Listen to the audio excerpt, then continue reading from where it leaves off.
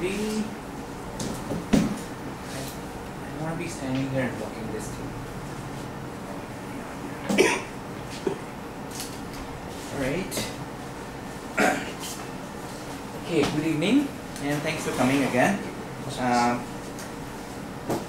The title of my talk is about ecology and conservation of tropical butterflies, but I want to start with this slide and some of, okay, you're here, and really just to say that those of you who haven't got this t-shirt, please go get it, including myself. Okay. Amy and Casey have put in a lot of effort to really make this t-shirt, so thank you very much. Can we have a round of applause? Okay.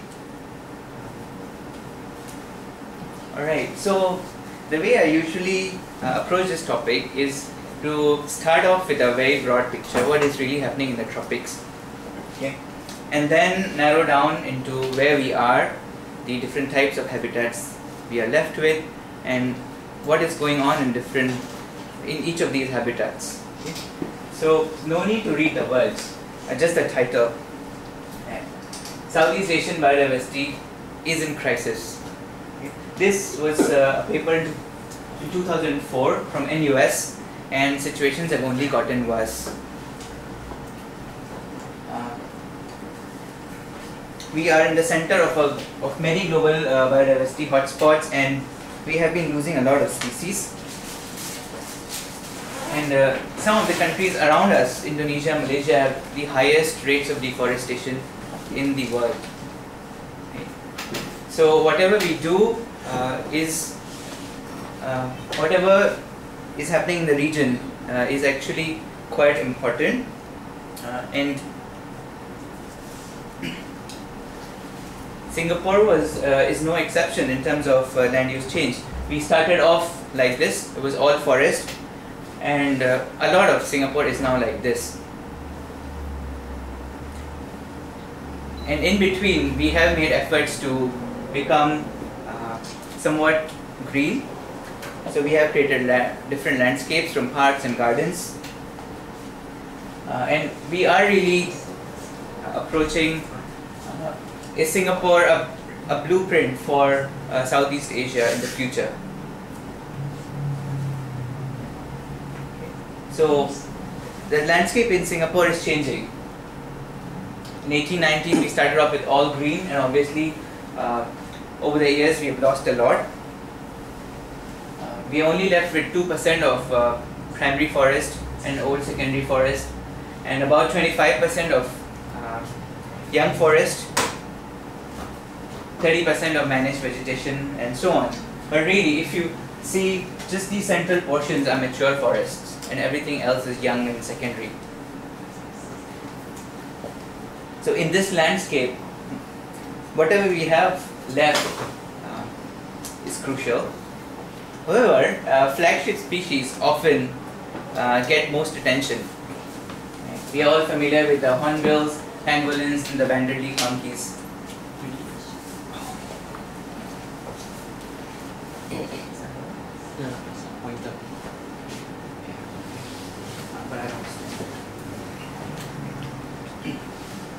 So, a lot of these flagship species often capture attention, funding as well as public interest. But really, who runs the world? It's the little things that run the world. Right? E.O. Wilson published this very famous paper in 1987, and he talked about ants that really run the world. If you think in terms of ecosystem function, if you think in terms of the biomass they provide to other animals, they are really, really crucial. So obviously, for insects we have to create flagships, and that's why we had things like vote for the national butterfly, and you all obviously are very familiar with the results. So while we have these flagships, those present an opportunity for conservation, whatever we are left with.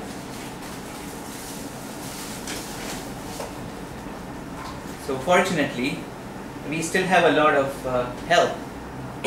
There is an active butterfly group, there are many active butterfly photographers and enthusiasts. They take a lot of good pictures and have put together many field guides and books. My field guide by Mr. Q, really good. This was produced by NSS several years ago, and some of you may already be using the butterfly app that is available for the iPhone. So if you have any species identification issues, you can always go there. In this talk, I'm going to focus more about the science of butterfly conservation, and some of it is derived from my research. So do pardon me if it becomes a little scientific, but I will try to keep it relatively straightforward. So tropical butterflies are largely affected by 5 different things: habitat quality, host plant as a resource, nectar and non-nectar resource, predation pressures, and finally dispersal. Okay. So I'm going to tackle each of these 5 things in 5 different sections. So first, about butterfly extinctions and what is really going on in terms of extinctions and discoveries in Singapore. So there are many rediscovered species. Every now and then you will see species are back from the brink, but this is largely for mammals. For butterflies, there are very few long-term data sets. There is one from Panama, in BCI, Barrow, Colorado Island, where they monitored butterflies for over 100 years. But those data sets are really rare. What we have attempted to do in Singapore is something similar. Look at historic and current trends in extinctions and discoveries. So, for the purposes of this presentation, historic refers to anything that was before 1990, and current is whatever was after 1990. Okay.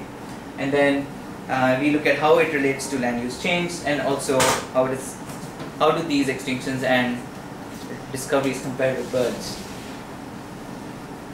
So for this I obviously had to look through a lot of literature. Since the time Wallace started publishing, over the years we have many books and publications, and really for this study I classified butterflies as extinct if they were not sighted for the past 25 years. And some of these species, although they've not been sighted for 10 years or so, we classified them as possibly extinct. So there are 2 classes, extinct and possibly extinct species. So after we did all the number crunching, looking at the literature, this is what we found. 476 species have been recorded from Singapore to date. That's pretty incredible, right? Only 700 square kilometers of area. And what, originally even less than that. Of which only 331 are left surviving. 145 extinctions. 9 possible extinctions since 1997. And I say possible because these species haven't been sighted for the last 10 years. So they may be extinct, they may not be extinct. But there is a high chance. 34 new discoveries since 1997. And 61 rediscoveries. And I will talk more about rediscoveries and new discoveries in a second. So for possibly extinct species, this is an example, red-based Jezebel, which is now very likely extinct. And this is just to show the gradient in which the darker colors are mature forest, and as we go along, species are found in many different habitats. And what you see here is the possibly extinct species are restricted to really mature forests. And as we saw before, mature forests, we are only left with nearly 2% of mature forests. So that is where all these species are clustered. And if we were to lose more mature forests, we know the answer, right? We are likely going to lose these things even more. Rediscovered species, on the other hand, when species that were cryptic, something like these, that were dull and confusing with other species, which we often tend to overlook. Should I?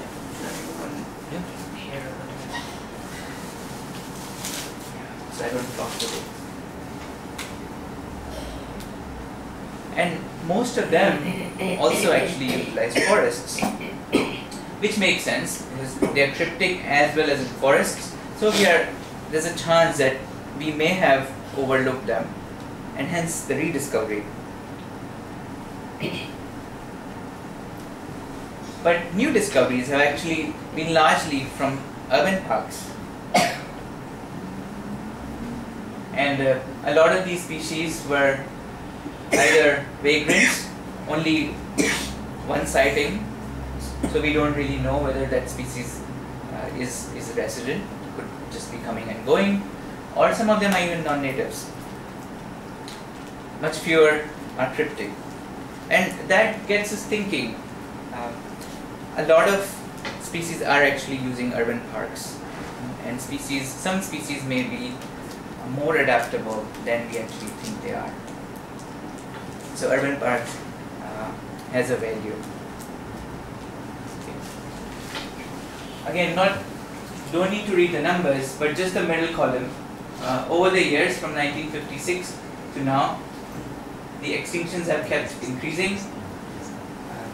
And the total number of extant butterflies, what we know, has changed over time, which you can see better from here.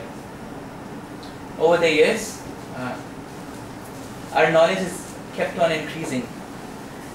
In the past, 1950s, we only knew from 390 species, but today we know 475, and that is obviously a result of discoveries. So again, the number of species is a changing dynamic. And extinctions have actually shot up until 1990, and then we've seen a slowdown. And the best way to understand this is by looking at land use change.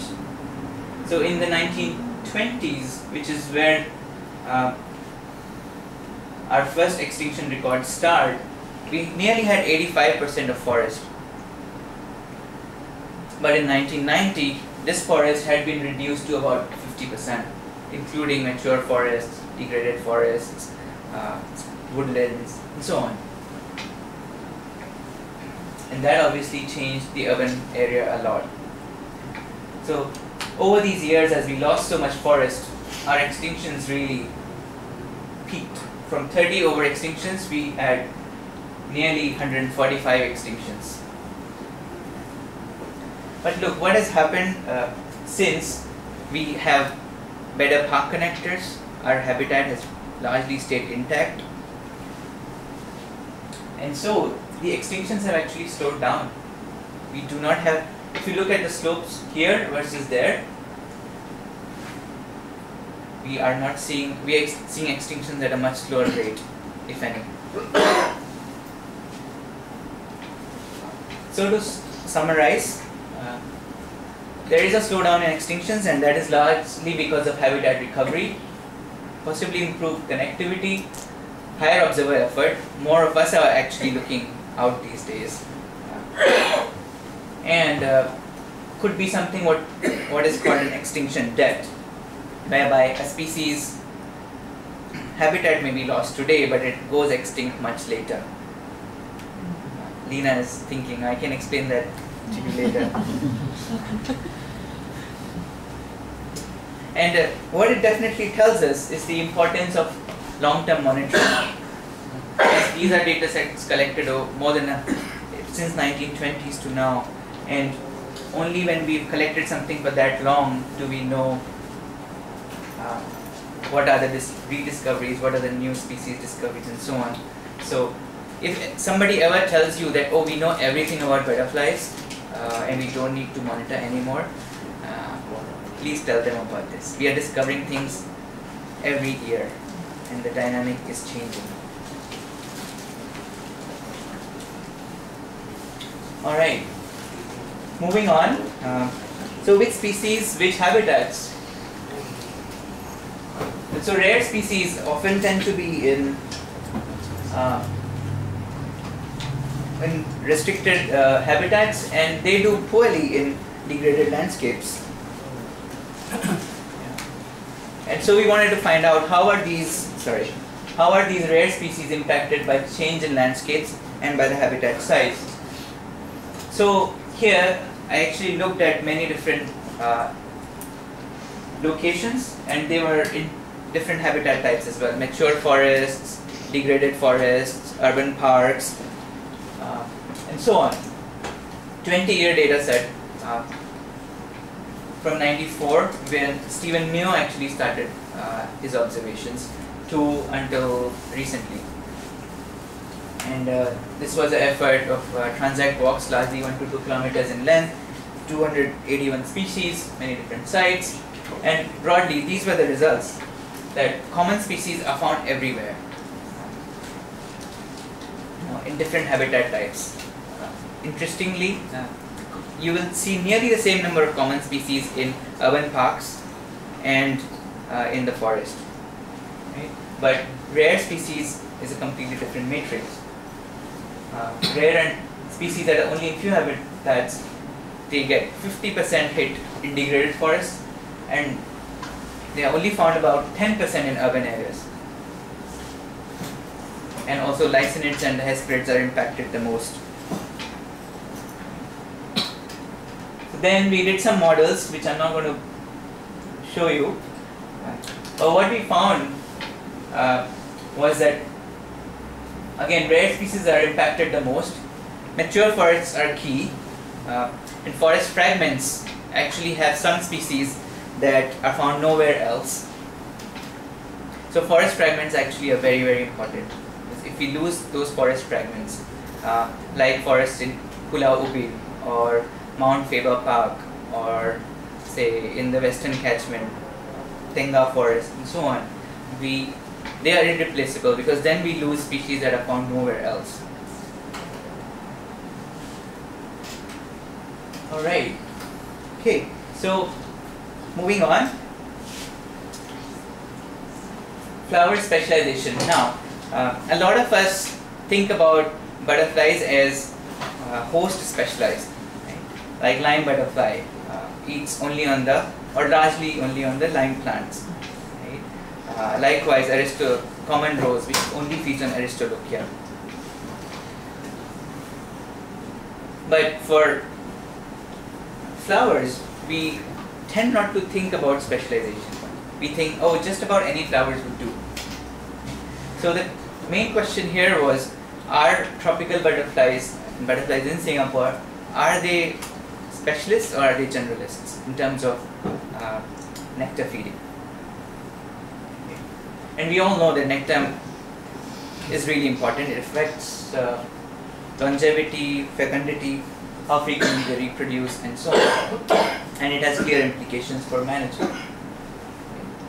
So the objectives here were to find out specialization and why. Are there any specific things that make them specialized? And are there any preferences with regards to feeding? And if there are, is there different between native flowers versus non-natives? So here, again, this was a very exhaustive study across different sites and across different plant forms, from trees all the way down to shrubs and herbs. Okay. And again, without going into the science, we fitted several of these graphs. So anything that, so on the x-axis are the different number of flower visits, on the y-axis, and how many species are a butterfly feeding on, and anything that fits on this line is really an intermediate. Anything above is a generalist, anything below is a specialist. What do I mean by that? Common Mormon, which many of you are familiar with, feeds on many different flower species. So it is actually a generalist. Versus a tree yellow, which is more selective and only feeds on a very few flowers, so it's a specialist. What we also found were that lysinids in particular were specialized, and they also have a high extinction risk in the tropics. So if they already have a high extinction risk and they're also flower specialized. So if we don't pay an attention to that, then we are very likely to lose lysinids more than others. Which traits may be most associated? Again, several number crunching, and here I have to calculate several things, like proboscis lengths of butterflies. Some of you who joined me and Simon in the field, we actually measured proboscis lengths of butterflies, uncoil the proboscis, really stick it out with the needle. Don't worry, it's not painful. As long as you do it with care and measure it, and then the proboscis coils back. And then measuring things like wingspan and mobility, how good of a flyer they are, things like that. Okay. So, do feeding preferences change with habitat type? I will skip this. Native versus non-natives. Butterflies actually feed almost equally on natives as well as non-natives in our forests, which might come as a surprise to some people, but if you walk in our forests, there are a lot of non-natives, and they actually flower more frequently than the natives. However, the specialists still prefer native flowers, like this tree yellow, which actually some of you may have seen this butterfly almost exclusively feeding on Lira indica. So, at least in my observations, more than 70% of the time, they were just feeding on a single flower species.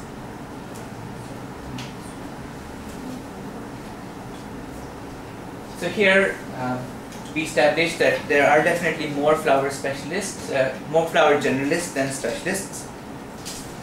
And specialists actually prefer native flowers, which gets us to a point about non-natives. We often talk about non-natives being bad and overcoming natives. So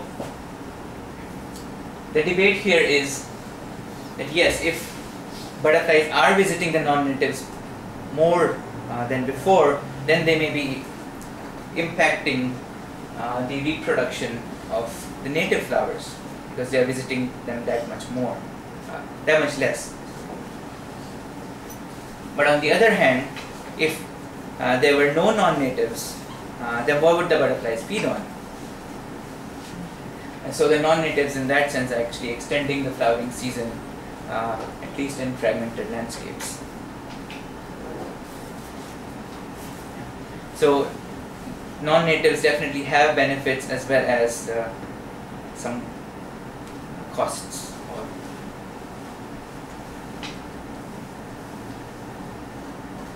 Okay. So here we're looking at this puzzle. How far are butterflies feeding? Lena joined me in some of these trips, and you will recall this photo. Both of these are taken in Bukit. So some of you may know that a lot of dispersal research is limited to fruit baits, where people put out these bait traps and then they put fermented fruit, bananas, rotting things, and then the fruit feeding butterflies, largely nymphalids, they come and they get attracted to these baits, get trapped, and that's how people mark them. And when they're found in other traps, then they can tell how far they've flown. So that is the usual way of doing research on tropical butterflies. But that is obviously limited to only fruit-feeding butterflies. Here, what we wanted to establish is a broad understanding of dispersal. And we also know that actually the matrix, meaning what type of habitat a butterfly is in, plays a key role in dispersal. So here, I established 6 different plots. Those that are in darker color are forest plots, and those in the light, the white background, are actually urban plots. B standing for Bukit Timah, N for Nisun, and M for McRitchie. The 6 plots, and we visited them over the course of the study many different times, average 4 hours per visit. And we really captured a lot of different species, but recaptures were significant only for 17 different species. And so we had to go out in the forest with nets. We would capture a butterfly, mark its location using a GPS, write a unique tag on the individual using a fine marker pen, and then walk around in the forest specific trails. When we see that individual again, actually when we see any individual with marking, we first try to look at it from a binocular if we can read the code. If not, then we have to recapture it and then take a GPS at the recaptured location again, then go back, do the math, calculate the dispersal distance.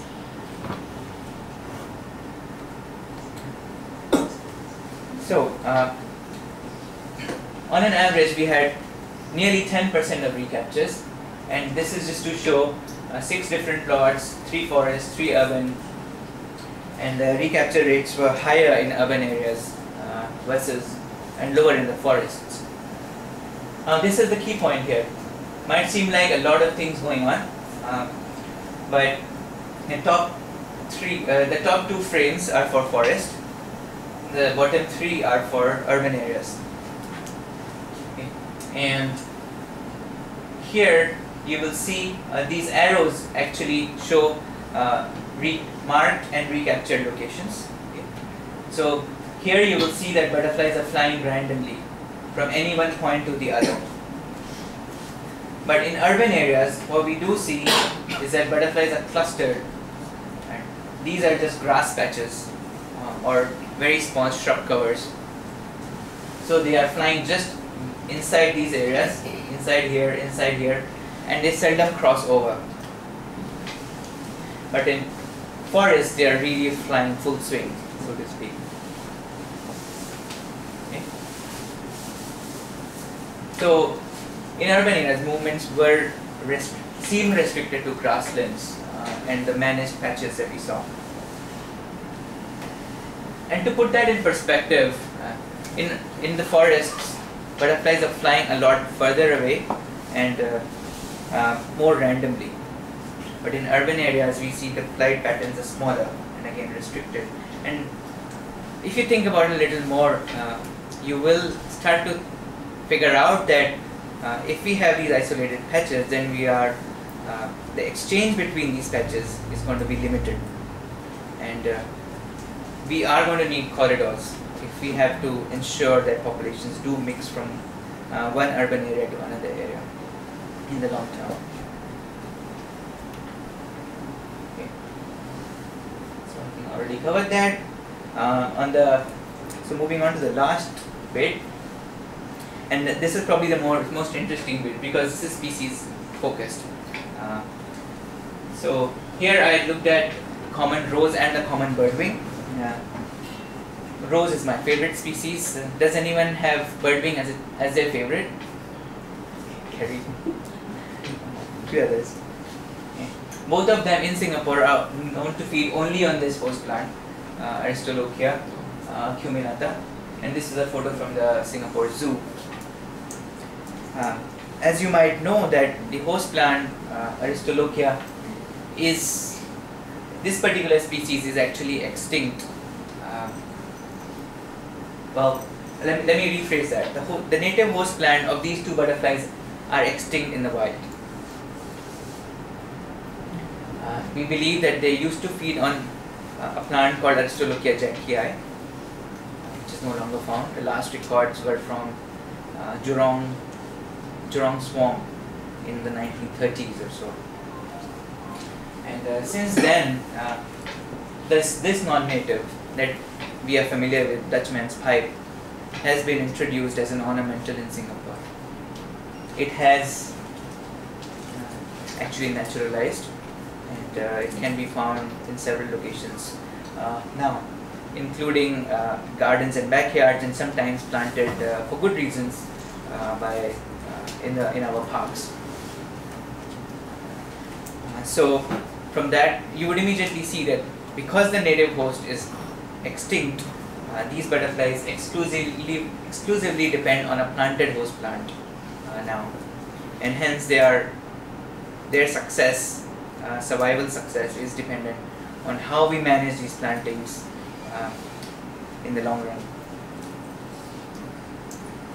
So for here we actually compiled several butterfly sightings all across the island.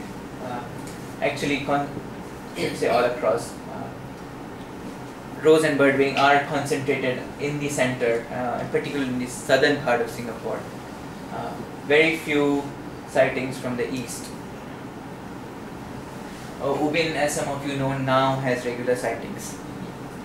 The size of the marker here actually shows the abundance.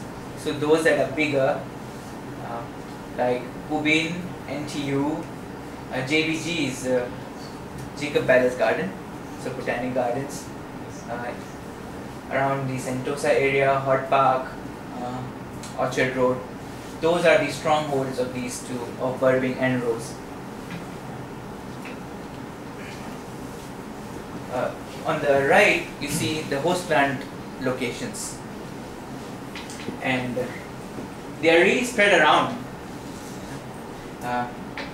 These squares are actually private gardens, and you will see a lot of host plants have been planted in the northern part of Singapore. Many schools around Sengkang, Punggol, as well. But if you compare this and this, there are almost no sightings here. And people often wonder what's going on, why.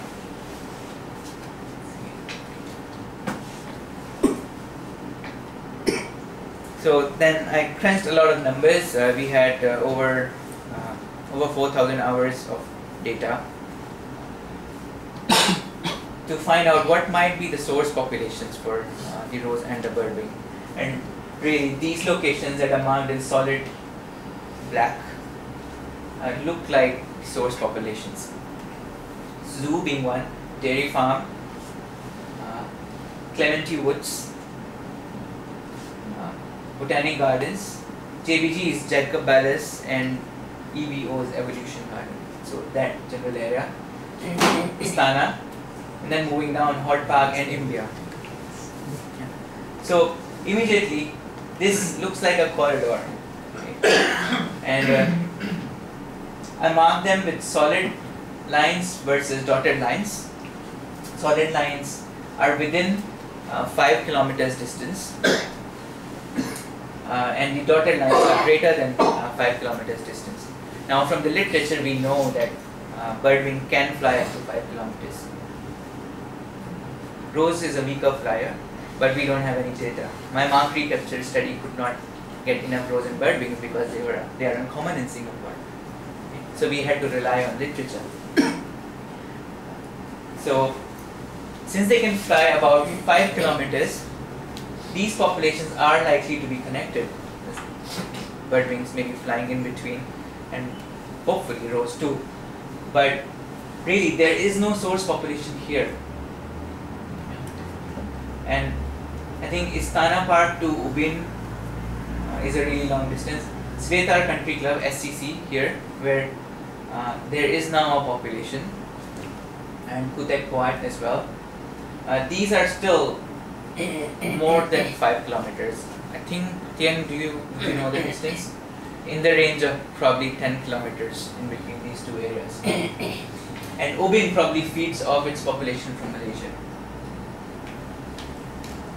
In the west, NTU, Jurong Eco Garden area, has a consistent population and which probably interacts with Tengong.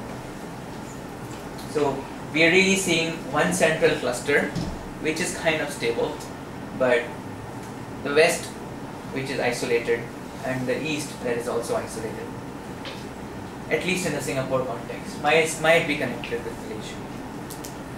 So 3 populations now quite distinct from each other.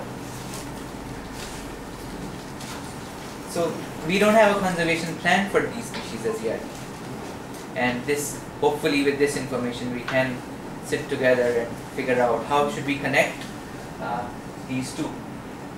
Should we plant a lot more host plants in between these two locations, so maybe they will gradually expand their populations, or should we do something else? So to find that out, I actually ran an experiment by planting host plants. And a lot of us plant host plants in our gardens, right? Especially Aristolochia, and we hope that the species come and establish a population in the long term.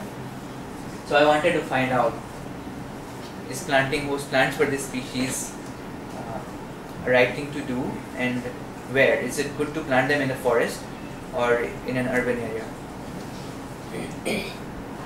So again, we deployed different stations, 14 of them, 16 weeks long.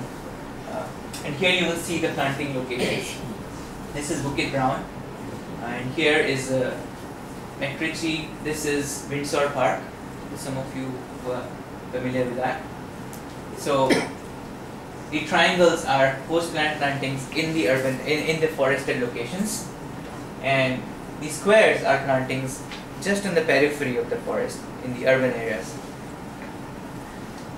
Each of them 100 meters apart, approximately 100 meters apart. So we wanted butterflies within the area to visit the plant, so there is no difference between visits, forest and urban, in terms of the landscape. Right. So these are how the host plant plantings look like. To start off, we had small plants about half a meter long, planted in pots, and they grew over time.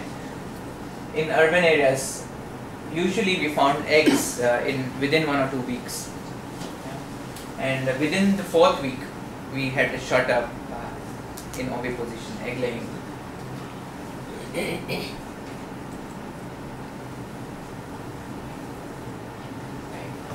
But when you compare the different habitats, what goes on? This is urban versus forest, and in the y-axis here you see the number of eggs laid. Okay. So in urban areas, we actually see a lot more eggs being laid, up to 70 eggs in one cluster actually. But in forested areas, we have much fewer eggs, sometimes only until 10. So in terms of egg laying, urban areas were much better. Butterflies were finding the urban plants a lot easier and utilizing them, which is a good thing, right? Because all of us live in urban habitats, and if you plant the host plants right, then the butterflies are going to come and use them. And this result was consistent. If we plant the plants in forests, there are fewer eggs laid. And that makes sense, because in the forest there are so many more plants, butterflies have a harder time trying to detect them. In urban areas, they can find the plants easily. But if you look at juvenile survival,